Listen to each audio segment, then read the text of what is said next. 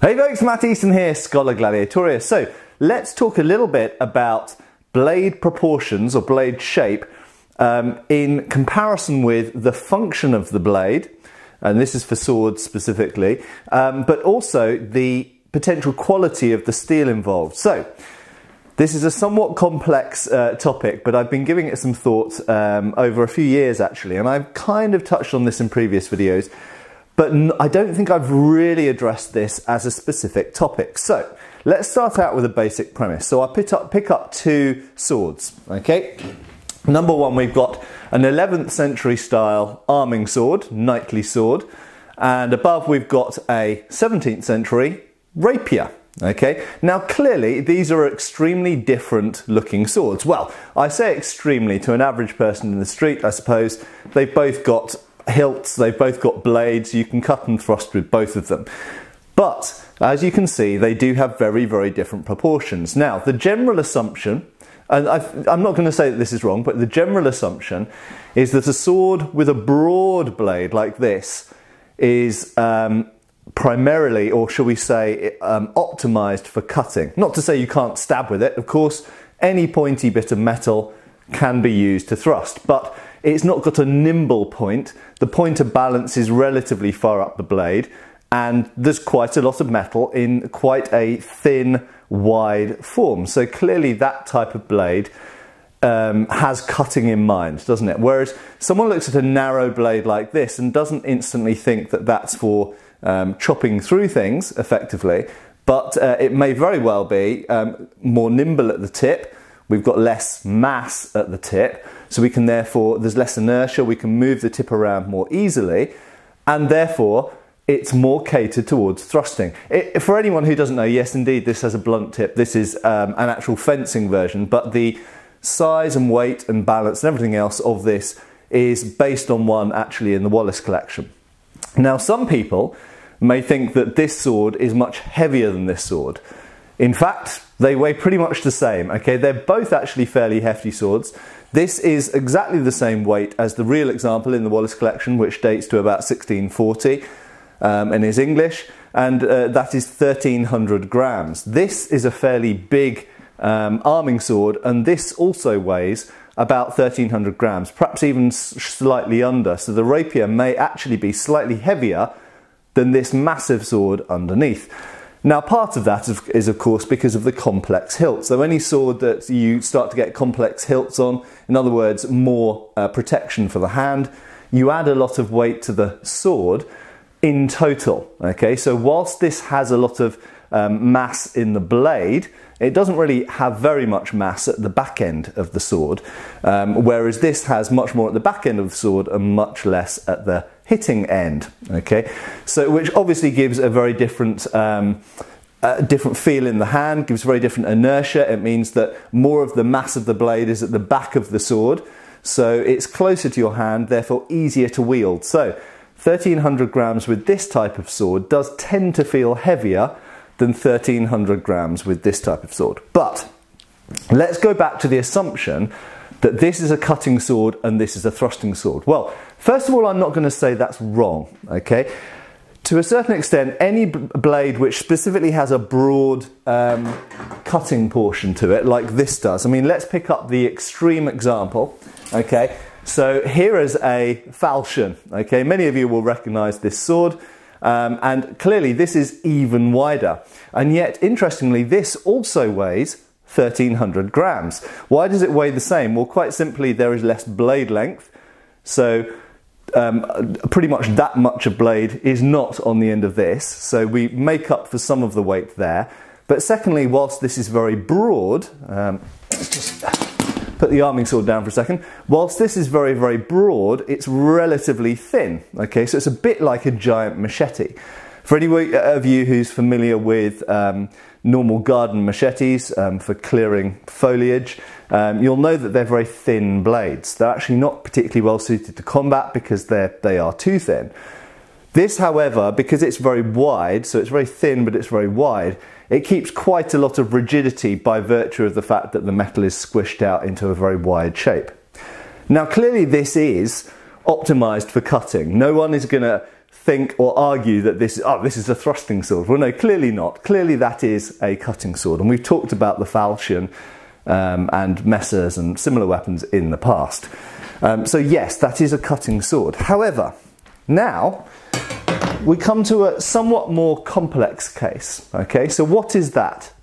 Well, it's an arming sword. It's of a sort of, should we say, end of the 13th and through the 14th century design. We primarily call this a 14th century style sword, although this type of sword was still in use in the 15th century, and in fact that type of blade was still in use in the 17th century, but on a hilt more like we saw on the rapier. So this type of blade was actually in use for a very wide period of time. Now, think for a second about what portion of this blade you're cutting with, okay? You're not cutting with the tip, you're not cutting with the big wide blade down here, you're cutting with that portion there, okay? Now let's have a look at the width of that blade there.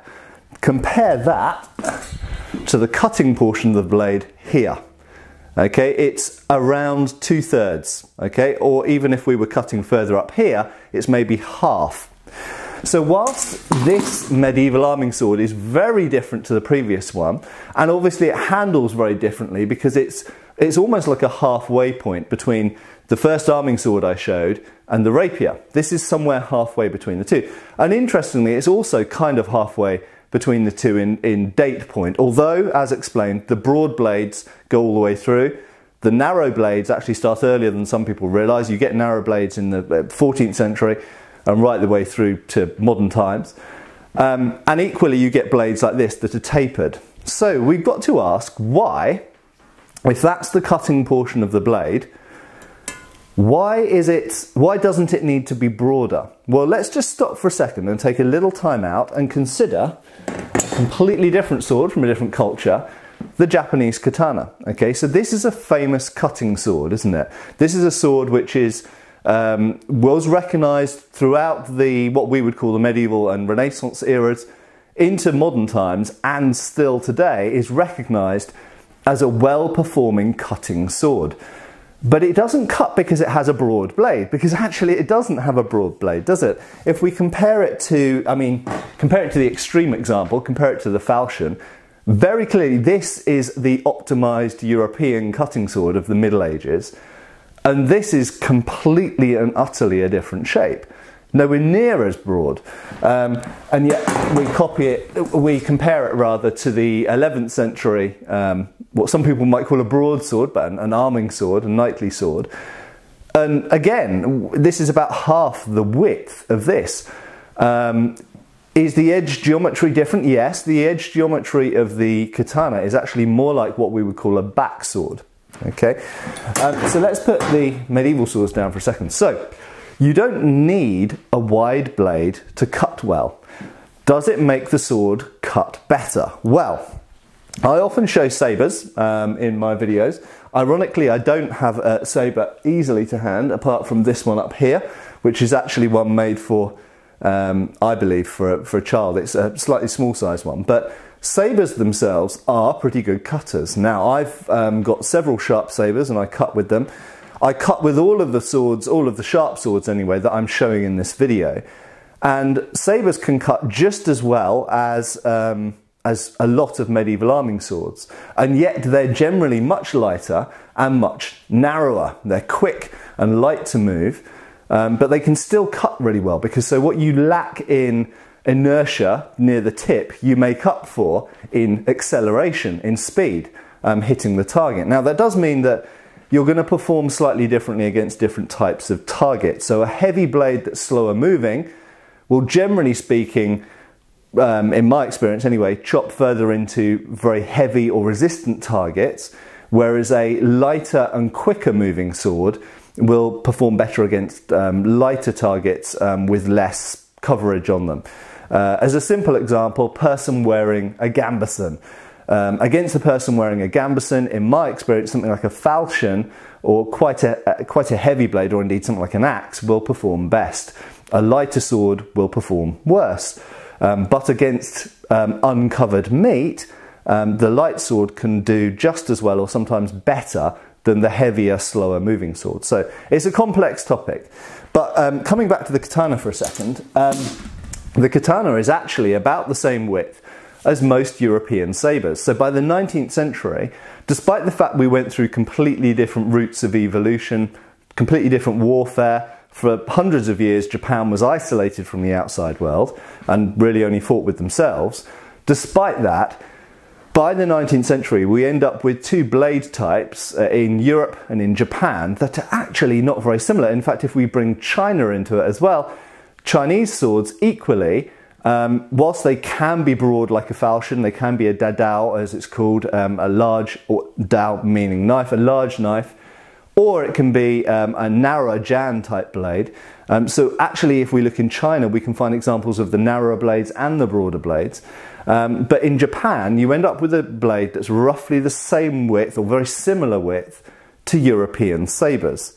So reverse engineering this, if those swords by the 18th and 19th centuries, people were finding that you could cut perfectly well enough with a blade of this width, why did these swords achieve such widths? Why were they so wide? Well, this is the big question, and I'm not going to make definitive statements necessarily in this video. You're very welcome to post your views, your ideas below here. But I think we have to bring in a third, or additional, should we say, I'm not sure how many points I've got to now, but what I would see as not just a simple evolution of use, so necessarily what cuts better and then what cuts better against different materials. Let's bring in a third element as well, and that is material. What is the blade made of? Right, so it is without question true, swap over swords again, it is without question true that when they were making blades in the 11th century, with the exception of Ulfbert swords, and we're talking about Europe here, so with the exception of Ulfbert swords, which were made of imported crucible steel, ignore those. If we're looking at normal, regular quality or even good quality non-crucible steel, if we're looking at normal medieval European swords in the 11th century, the average quality of the steel was not as good as it was in the 14th century. By the 14th century, the bloomery process and the way of mass producing more homogeneous, high carbon, good quality steel had definitely moved on by 300 to 400 years. Okay, in that time there had been technological advances which meant that good quality steel was available in larger quantities. And if we look at the steel within blades that have survived in museums and archaeologically found, we can find, generally speaking, that as we go through the 14th, 15th, 16th, 17th centuries, on average it seems to be that the steel used in blades gets more consistent and better.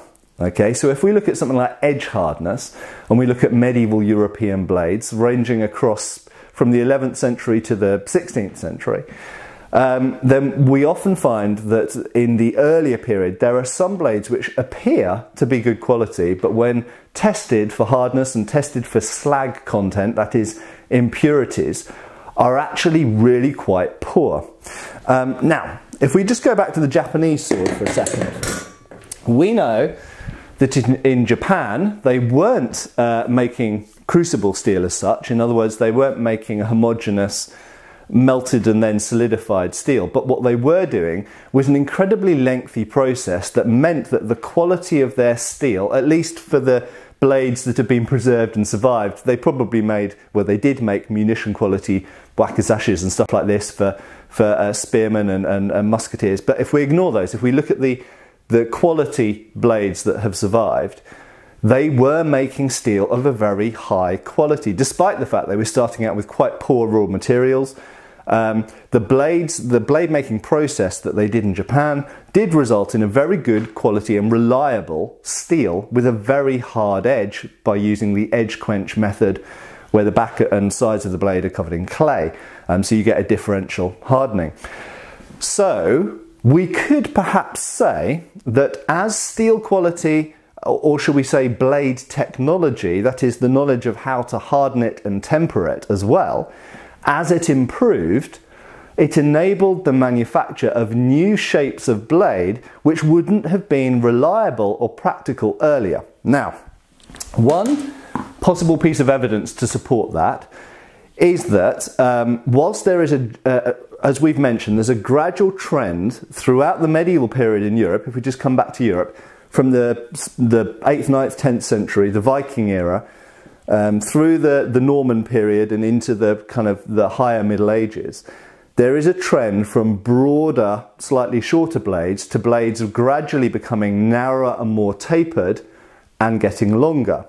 So that would tally with this technological advancement. In fact, there are some examples of tapered pointy blades in the Viking era, but they're rare, which suggests if there were some of these tapered, more pointy blades in the Viking era, it wasn't that those tapered pointy blades were somehow inappropriate for Viking era warfare or not good or not desirable. It's not only a question of the weapons being designed for the type of warfare, the type of combat that was happening, but it could be that quite simply they recognised these more tapered blades, these more pointy blades were great, but they didn't trust the materials and the heat treatment that they were using enough to regularly make blades like that.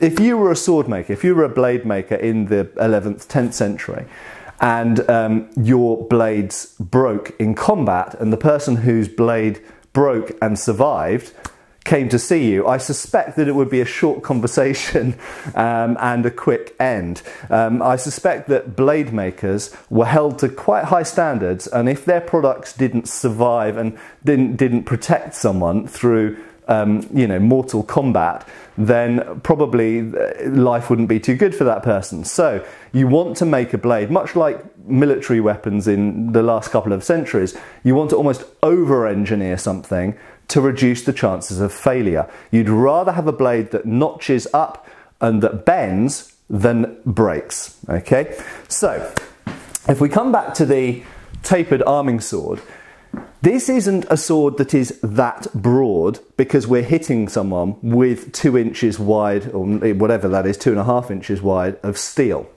Okay?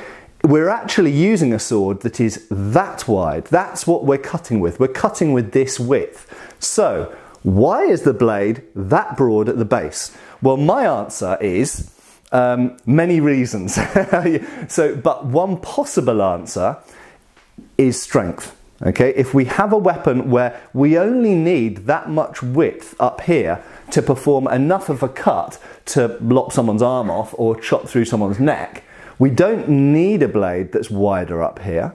We don't need that extra width. And also, we're now using more thrusts in the style of combat that we're doing with sword and buckler or whatever, sword and shield. And we want the point to be able to punch through man and this kind of stuff. So these two things marry up. It is a compromised design. Many people I can see will be watching this video and go, oh, well, the reason it's narrow is because we want to have a pointy sword, so it's a compromise. Yes, but equally, that much blade must therefore have been seen as wide enough to be effective to cut with in the 14th century, when there was lots of hardcore combat going on with lots of armour, in and out of armour, so that was seen as enough. And equally, notice the width of that blade is roughly the same as a katana at the cutting point, at the centre of percussion, and although this sabre that I've grabbed was a little bit on the thin side, it's not far off a sabre as well, most sabres being wider than this, of course. Okay, so I don't think that width is always an indication of use. Sometimes width is an indication of material. If we bring it back to the rapier that I showed at the beginning, rapiers are commonly seen as thrust-centric swords, and I wouldn't contradict that per se. But we know from countless rapier treatises that people were still cutting with rapiers. Moreover, we know that a blade that is this narrow might not be able to cut great, it might not be able to cut as well as a medieval arming sword, or certainly not as a katana or a sabre or something like this, but it still can cut enough to do a lot of damage to a target. And with relatively tight, small movements, you get, with the longer blade, a huge amount of momentum into that end of blade. Because remember, with the longer blade, the tip is now traveling at a much higher speed than it would be with a shorter blade. So, there are other issues with cutting with a rapier. There are things to do with the harmonics, the way that they wobble because of the extra blade length, the fact that the point of balance is closer to the hand, most of the hilt is at the base, the inertia is not near the tip, and other issues. The fact that edge alignment can be more difficult with a more narrow blade and this kind of thing. So there are other reasons why these aren't great cutters, but they can still cut, and all of the rapier treatises, at least for normal types of rapiers, have cutting in them. Even some small sword treatises have cutting in them.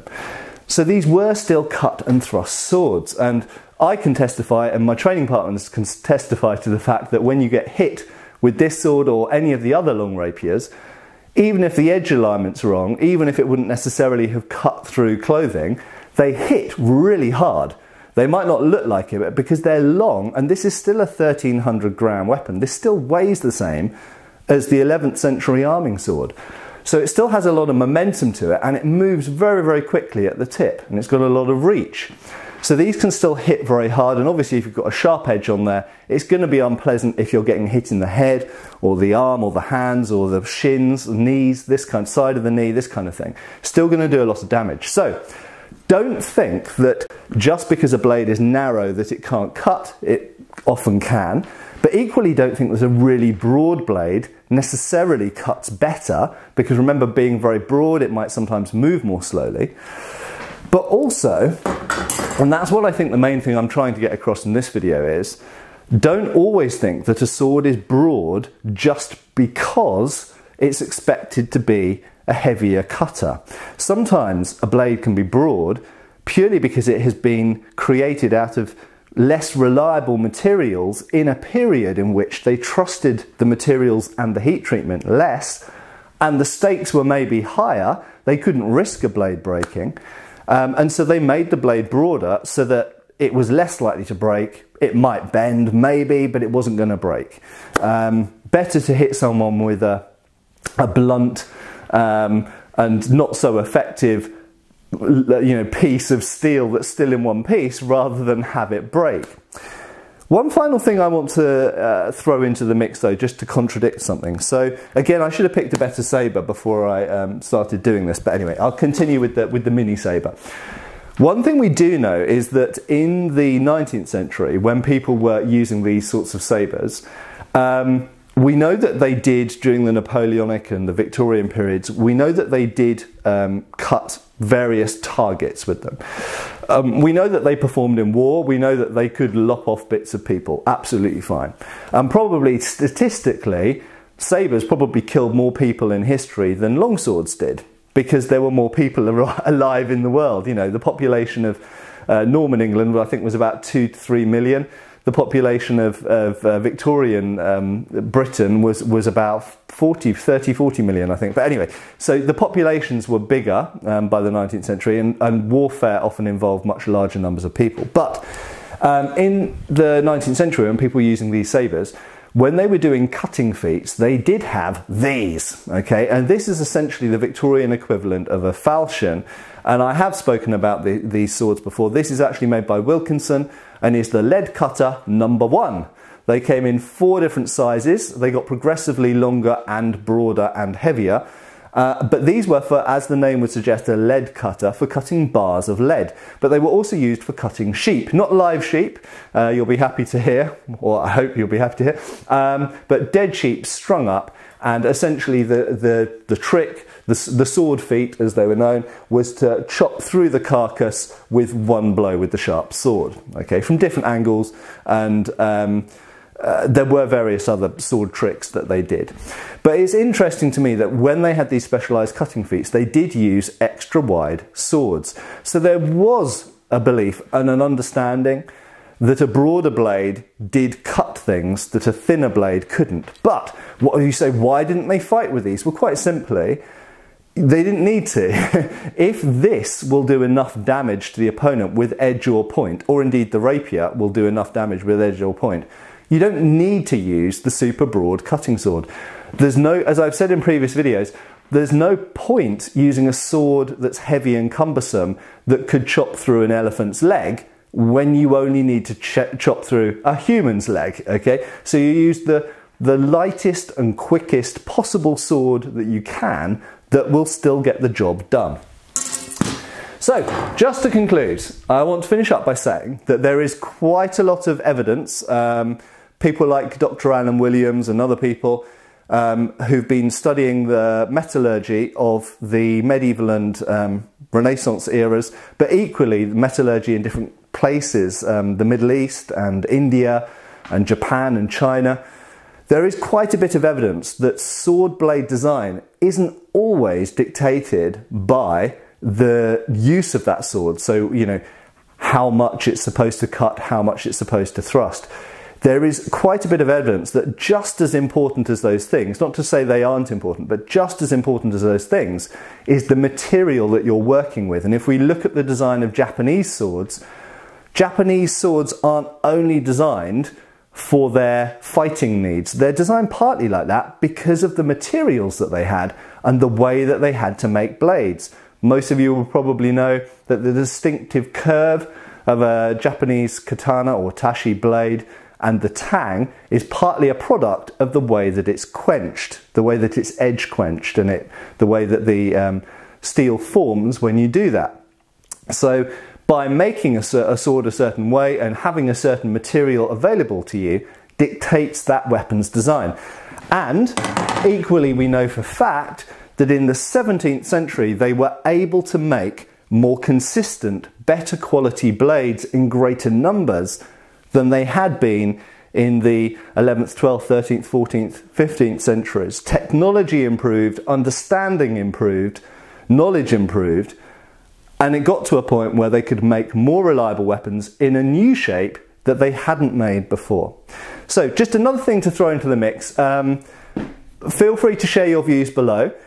And also I just want to say that not saying that inherently a rapier is a better weapon than an arming sword. I know you guys love me to do direct comparisons, but it's all about the context. To a certain extent, you could say that technologically, a 17th century rapier on average is a better weapon than an 11th century arming sword because it's made of better materials with better understanding of heat treatment and a more scientific advancement behind it. Anyway, I hope that's been enjoyable to watch. I know slightly long and rambling, but share your thoughts below, subscribe if you haven't done already, and I'll see you for the next video. Cheers folks! Thanks for watching. We've got extra videos on Patreon. Please give our Facebook a like and subscribe if you haven't already. Cheers folks!